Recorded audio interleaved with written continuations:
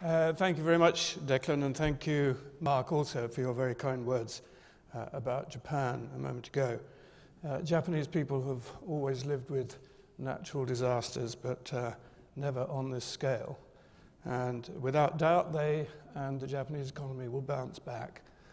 However, at the moment, their need is very grave indeed. I'm sure that many of you are already doing things to help in the rescue effort. Our company is channeling its aid through the Red Cross. There's a website on the Red Cross which is very easily accessible, and I can assure you that anything that can be done will be very, very deeply appreciated in Japan. Hitachi, apart from being delighted to be a sponsor of this event, is a big global engineering company with a wide range of technologies in heavy engineering, electronics, and IT. We have an annual turnover of about $90 billion, 360,000 employees around the world, and we spend about 4% of our annual revenues on research and development. Our roots, I have to say, are very Japanese, but in 2006 we took two major aims. The first was to develop our technology not only for Japan but for the global market, and the second was to make sustainable development the focus of what we offer to our customers. I don't know where my presentation has gone. Our founder, 100 years ago, wanted to produce indigenous technology to serve the needs of an area of Japan in the northeast, dependent at that time on copper mining. But he first defined the philosophy of the company as being that technology should meet the needs of the community. And over the century of the company's life, this view that technology should meet social needs has come to underpin our global operations as well. Today we use the phrase social innovation to express our focus on providing solutions which help our customers to meet their own goals of sustainable growth. By so doing, we try to create a win-win situation for our customers, for society, and for enterprise. In Europe, our business activities reflect European priorities, those set out by the EU. Firstly, environmental improvement, the low-carbon society, the 2020 targets, and beyond. Secondly, the information society. And thirdly, the creation of employment. But in developed markets, the effort to reduce CO2 is the key of what we strive to do. While in developing countries, water, waste, mass transport, construction, and infrastructure engineering are also part of the core. We monitor very closely our own environmental performance, strictly and regularly, in terms of the total emissions of our processes, how much waste we produce, and the life cycle costs of our products. And we measure our success in reducing those year by year. But we also believe that by helping our customers to meet their obligations to society, we are making our own contribution to progress towards these big goals. I'd just like to illustrate this with some highlights from our latest European business offerings. Most visible and well known to some of you will be the introduction of Hitachi's rail and maintenance technology onto the southeastern line, which runs out of St Pancras to the Kent coast. And those Javelin trains have been running now for over a year in service.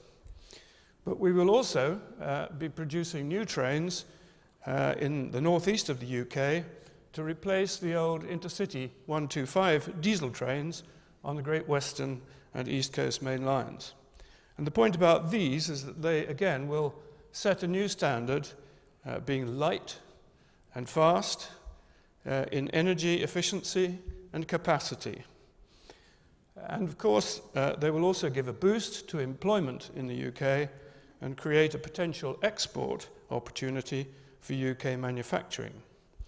So the benefits, we hope, will be equally divided between society and customers and ourselves as the paid service providers. In the power sector, Hitachi's capabilities in combining power engineering with IT make us a leading potential supplier of smart grid solutions.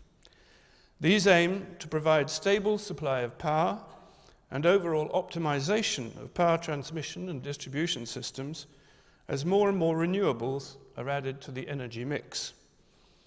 Our customers, the power distribution companies, will benefit from being able to deliver electricity more efficiently and reliably from a more complex network of generation sources than the system can do today. The operators will get more detailed information about supply and demand, improving their ability to manage the system and to shift demand to off-peak times. Greater information and control will enable users, whether industry or households, to monitor their usage and reduce unnecessary consumption. Smart grids thus intelligently integrate the actions of all participants in the system, and this will be an enormous growth market in the future. Finally, 3 examples of IT technologies which contribute uniquely to efficiency in administration, social accessibility, and energy usage. Hitachi's finger vane technology and security software are 2 great enablers for the development of e-government, electronic commerce, and a paperless and more accessible society. In case you can't quite figure out what that device is, it simply, if you put your finger into a tube or onto the device, takes an image of the vein pattern inside your finger, which is as unique to the individual as a fingerprint, and is much more reliable because it cannot be destroyed or changed like a fingerprint. With this technology, the user simply registers his finger to authenticate a digitally signed transaction using that solution without the need for smart cards or readers or complex software.